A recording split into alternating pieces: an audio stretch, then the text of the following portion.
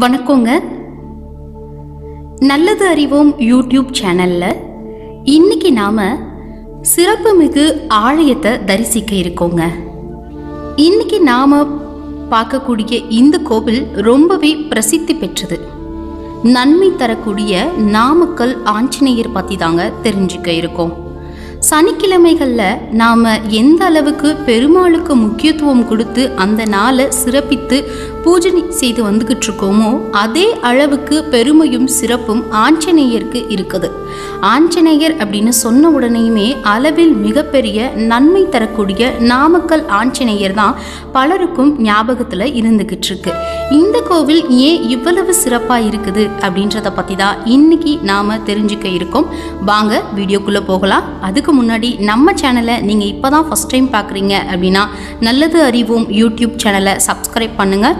பக்கத்திலேயே இருக்கக்கூடிய பெல் ஐக்கானை கிளிக் பண்ணுங்கள். உங்களுக்கு இந்த வீடியோஸ் பிடிச்சிருந்துச்சு அப்படின்னா லைக் பண்ணுங்கள், ஷேர் பண்ணுங்கள், மறக்காமல் கமெண்ட் பண்ணுங்கள்.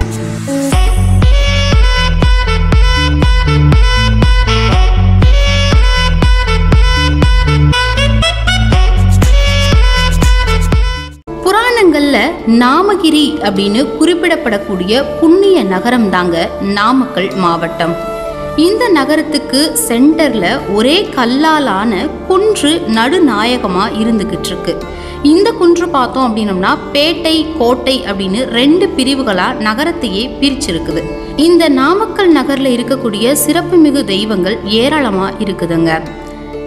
இந்த நகர்ல இருக்கக்கூடிய நாமகிரி அம்மனின் மகிமையும் குடைவரை கோவில்களில் எழுந்தருளி இருக்கக்கூடிய மூர்த்திகளின் அழகும் கார்கோட சாமியாக அருள் புரியக்கூடிய ரங்கநாதர் திருமேனியும் வானளவில் உயர்ந்து நிற்கக்கூடிய விஸ்வரூப ஆஞ்சநேயரின் கம்பீரமும் நகரின் மையத்தில் அமைந்திருக்கக்கூடிய சால கிராம குன்றின் பெருமையும் அளவில் சொல்ல முடியாதது.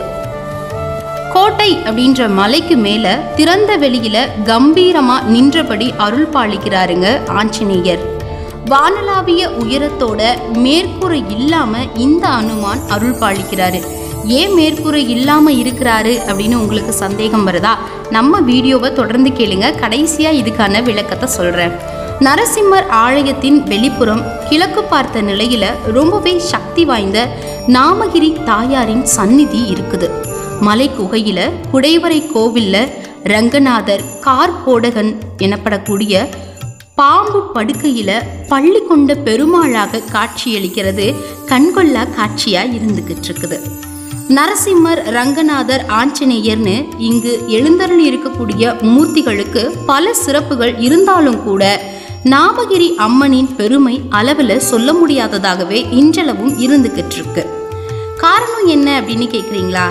இந்த அன்னை கமலாலய புஷ்கரணியில அமர்ந்து நரசிம்மரை நினைத்து கடுதவம் செய்து பல சக்திகளை பெற்றதா வரலாறு சொல்லுதுங்க.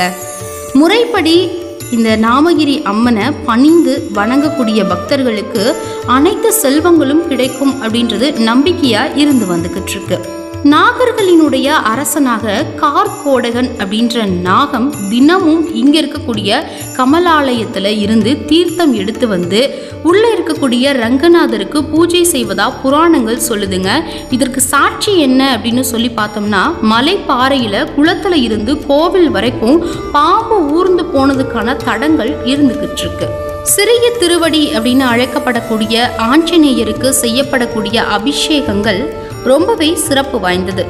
வடைமாலை சாத்துறது, நல்லெண்ணெய் அபிஷேகம், பஞ்சாமிர்த அபிஷேகம், சீயக்கா அபிஷேகம், தயிர் அபிஷேகம், கஸ்தூரி மஞ்சள் அபிஷேகம், பால் அபிஷேகம், சந்தன அபிஷேகம், சொர்ண அபிஷேகத்தோட வெண்ணெய் காப்பு அலங்காரம், சந்தன காப்பு அலங்காரம், முத்தங்கி அலங்காரம்லாம் இந்த நாமக்கல் ஆஞ்சநேயருக்கு செய்யப்பட்டு வந்துகிட்டு இருக்கு. நரசிம்மமூர்த்தியின் ஆணைப்படி நேபாள தேசத்துல இருந்து எடுத்து வந்த சால கிராமத்தை இங்க ஸ்தாபித்து நாமகிரி அப்படின்ற பெயரை உலகறிய செய்த பெருமை ஆஞ்சநேயருக்கு இருக்குதா புராணங்கள் சொல்லுதுங்க. நரசிம்மரை கைகூப்பி தொழுதபடி விஸ்வரூப தரிசனம் தர்றாரு அனுமன்.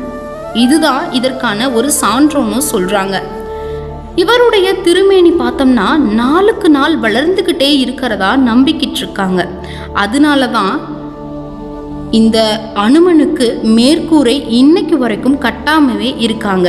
இங்க இருக்கக்கூடிய தீர்த்த குளங்கள் தெய்வீக அம்சம் பொருந்தியதா இருக்குதுங்க. எக்கச்சக்கமான தீர்த்தங்கள் இங்க இருக்குது. அதுக்கும் ஒரு காரணங்கள்லாம் வச்சிருக்கிறாங்க. பலராமர் பிரம்மஹத்தி தோஷம் நீங்க இங்க நீர்நிலை உருவாக்கி வழிபட்டு இருக்கிறார்.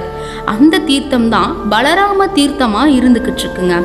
அனந்தன் அப்படின்ற ஒரு வேதியர் ஒரு தீர்த்தம் உருவாக்கி தாயாரை வழிபட்டு நற்கதி பெற்றிருக்கிறாரு. அந்த தீர்த்தம் அவருடைய பெயரிலேயே அனந்த தீர்த்தம் அப்படின்னு அழைக்கப்பட்டுக்கிட்டு இருக்கு. தாயார் உருவாக்கிய மகிமை மிகு தீர்த்தம் கமலாலய தீர்த்தம். இங்கதான் இவங்க நரசிம்மரை நினைத்து கடும் தவம் செஞ்சாங்க அப்படின்னு சொல்லியிருந்தேன் இல்லையா? தேவர்கள் இல்லத்து தெய்வங்களை வழிபட உருவாக்கிய தீர்த்தம் தேவ தீர்த்தம் அப்படின்னு அழைக்கப்படுதுங்க. அசுரனிடம் இருந்து தன்னை காப்பாற்றிய நரசிம்மருக்கு பக்தர் ஒருவர் உருவாக்கி வழிபட்ட தீர்த்தம் சக்கர தீர்த்தம் அப்படின்னு பெயர் பெற்றிருக்குது. இத்தனை தீர்த்தங்கள் இங்க கலந்திருக்கிறதுனால தான் இங்க இருக்கக்கூடிய தீர்த்த குளங்கள் தெய்வீக அம்சம் பொருந்தியது அப்படின்னு சொல்றாங்க.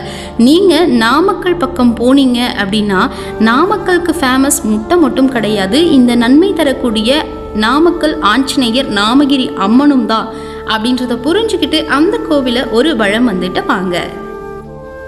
இந்த வீடியோ உங்களுக்கு பிடிச்சிருந்துச்சுன்னா லைக் பண்ணுங்க, கமெண்ட் பண்ணுங்க, ஷேர் பண்ணுங்க. அது மட்டும் இல்லாம சப்ஸ்கிரைப் பண்ணுங்க, மறக்காம பெல் ஐகானை கிளிக் பண்ணிருங்க.